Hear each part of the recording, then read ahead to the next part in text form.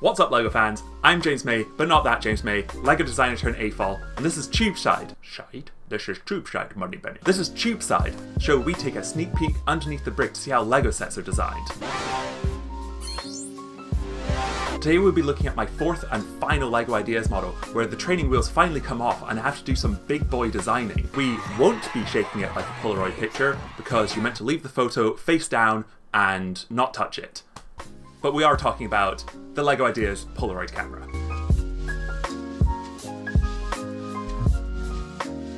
As usual with LEGO Ideas, the idea is that the users can submit ideas to the LEGO Ideas website, and when they get to 10,000 votes, they get reviewed to become made into a real LEGO set, and this Polaroid camera idea was submitted by Brick. Now, although I'm older than the generous portrait mode of my camera would lead you to believe, I'm not that old.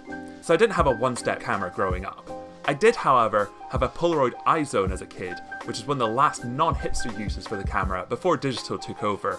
The transparent blue one I had was a nice bit of Y2K aesthetic tech. I got it because it reminded me of the colours from the Ice Slicer, if anyone remembers those. As mentioned in other episodes, I'm a collector of old tech junk, including old cameras, which despite this and going by the light setup in my videos, I don't actually know how to use them. So I was quite happy to leave the Orient Express train to Conductor Ollie so I can make another fine addition to my collection.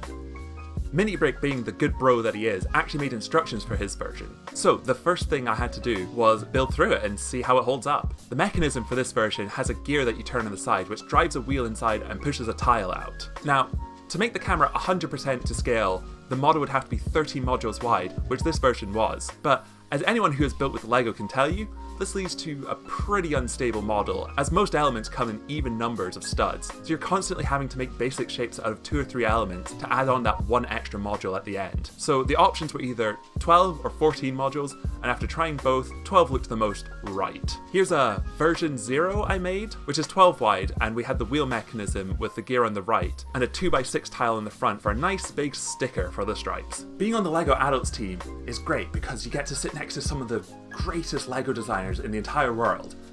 But the problem is that you sit next to some of the greatest LEGO designers in the entire world. So when we were talking to Polaroid and they were asking, oh, can you make it so that the button actually works when you press it? Instead of the answer being, no, of course not, that's way too complicated, we go back and say, yes, absolutely, of course we can do that. So, back to the drawing board. The gear on the side made the mechanism much simpler, as you can just have an axle directly connecting it to the inside to drive the mechanism. But to link that to the button required a bunch of linkages to get to the photo and then somehow force it out. The short travel distance of the button meant that it couldn't be driven by that motion and require some stored energy. This meant we knew that we were going to use rubber bands or springs. Great. The best way to try and build a function out of LEGO is to first build it out, which I did with a bunch of different versions with the help of my partner in crime, Mech Master, and Function Whiz, Nick Van Slagmat. I definitely said his last name wrong, but I did it on purpose. We figured out that in the space that we had, the best option for maximum travel was to have a lever come from the top, which would then push it out with the stored energy from the rubber bands. Great! Now to just come up with a sled, which is pushed back when you put the photo in, connect that to an arm which is under tension with rubber bands, and then have a trigger mechanism that's linked to the button. Easy! We got really stupid by using the empty space in this Technic element, really pushing the limits in the LEGO system to exploit every bit of weird element geometry. But finally, after all that...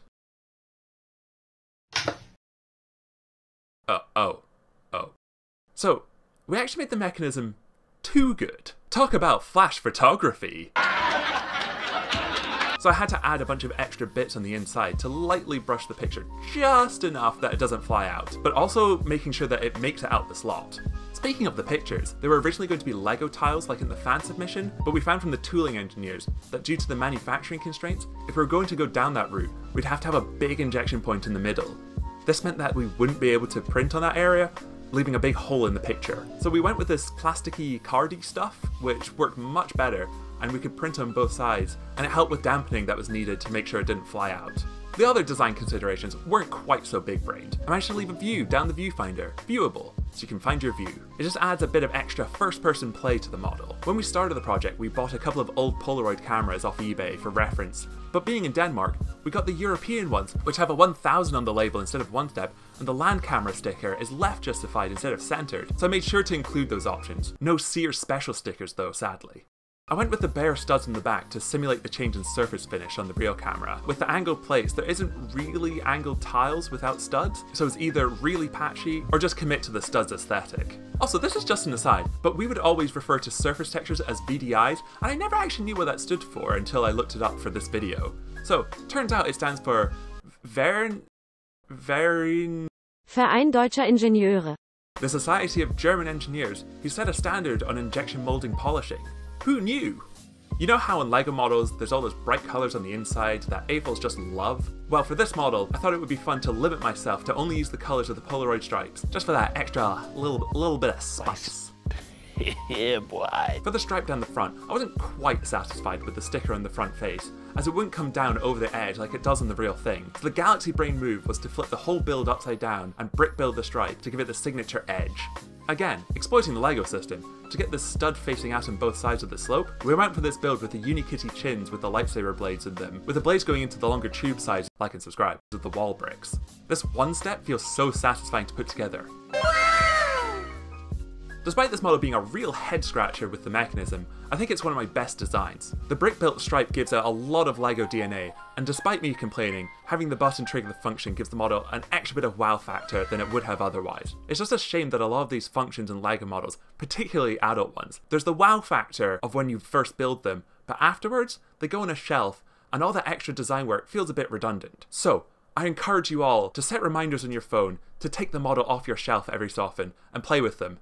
Not just for your own satisfaction, but to appreciate the blood, sweat and tears that went into these silly wee gimmicks. So I hope you liked another sneaky look in the brightly coloured inside of another banger LEGO set. If you have any questions about the Polaroid camera, feel free to comment down below and hopefully I can answer them. And if there's another LEGO set from my brickography that you want me to cover next, leave that as a comment down below as well. I'll leave a link in the description. Don't forget to snap that like button and hit subscribe, and hopefully I'll see you in the next video. See ya!